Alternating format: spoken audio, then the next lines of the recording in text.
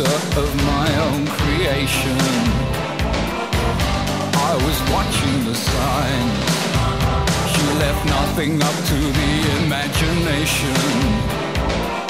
While I was feeding her lines, I had my foot hard down on the floor.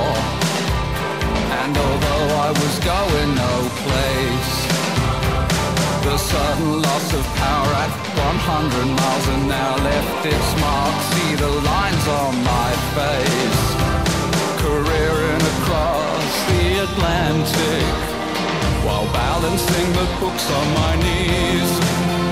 When the oxygen mask falls out of the rack, will they let me have a moment to breathe?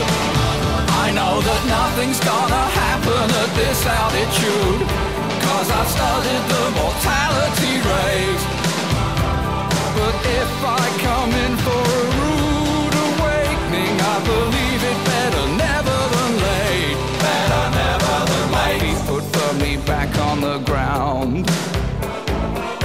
My head is still in the clouds.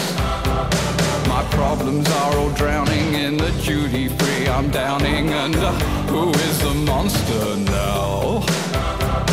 I'm living in a land of milk and honey, but honey, I got something to prove. That it's not just a question of money when you make me pay for everything that I do.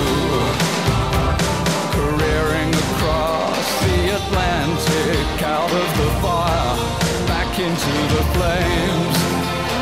If they haven't got the time to light the seatbelt sign, they haven't got the time to light the seatbelt sign, then we'll know that they're not playing games.